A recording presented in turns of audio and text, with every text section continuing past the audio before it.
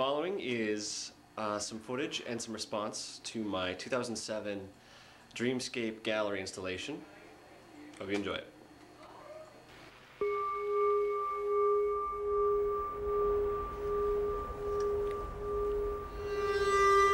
I fill this room with the echo of many voices who passed time here. Voices unlocked from the blue of the long-dried paint. Sun comes and floods this empty room. I call it my room. You said I'll build you a better cactus where you can sleep when the night is too My room short. has welcomed many summers, embraced laughter I and said tears. I'll cover you with wax Can it and fill light your itself hair with like your a wick laughter? when the night is too cold. Each word a sunbeam, glancing in the light. This is the song of my room.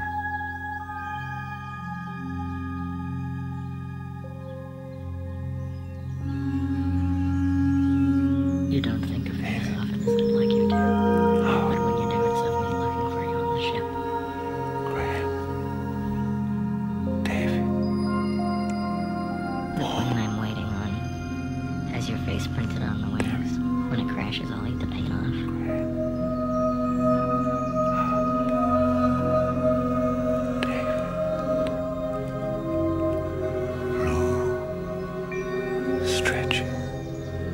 I'm gonna spank your ass so hard you'll hate the way you start.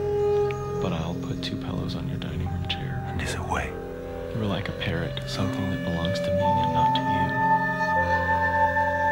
Loneliness isn't being alone. It's when someone loves you and you don't have to love them back. And is away.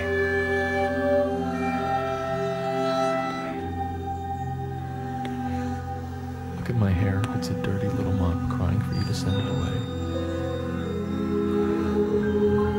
All a guy needs is a chance to put off my clothes and sleep. You managed to capture a whole bunch of different moods and different elements of the piece seemed to grab your attention at different times. That it was strange and sort of altered reality, and I thought, yeah, it was very dreamlike in how we just accept those kind of things in dreams, that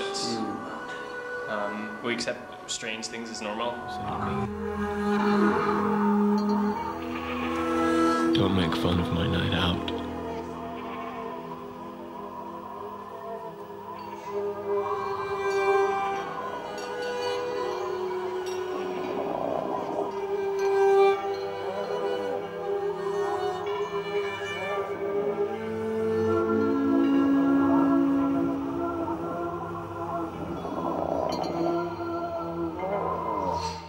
So the lamp I thought was really interesting. It drew me in at first. It gave me some kind of, I don't know, physical in. So I was able to look at the lamp, read what was there, see those images, and it kind of grounded me, I guess, in the space. I was inside of a dream. I wasn't even, this is what I loved about it so much. This was my favorite thing. You created a space that I have access to in my own, I don't know, mental whatever. And then actually to have it physically experiencing it, and then all of your elements of like your smell, taste, sight, sound, it was all, it just, I don't know, surrounded me and engulfed me, and I really,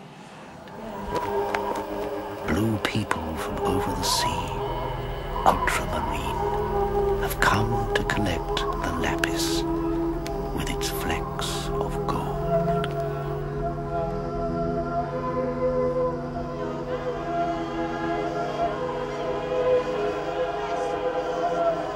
Did it feel like a dream sequence to you? Yes, it felt like a dream sequence with a little bit of a tinge of nightmare to it. There was some delight, but there was also some fear. I kept waiting for the car to turn over or to crash into something.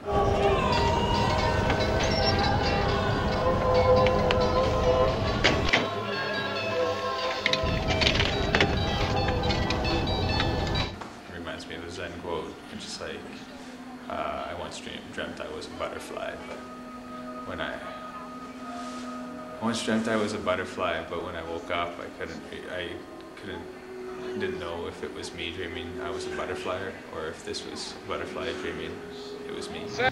What's it prove? Well, it's like a runner trying to improve his time. He trains his body to get the most out of it. I work on this baby the same way, trying to get maximum performance. What's it mean if you don't beat anybody? But I do. Did it feel like a dream to you? It did, yeah, very much. Did it successfully feel like a dream to me? Or a dream sequence? Yeah, like you really created a space for us here. Did it feel like a dream sequence, dream room to you? Yes. I never try anything. I just do it. Like I don't beat clocks. Just people. Want to try me? To be or not to be? That is the question.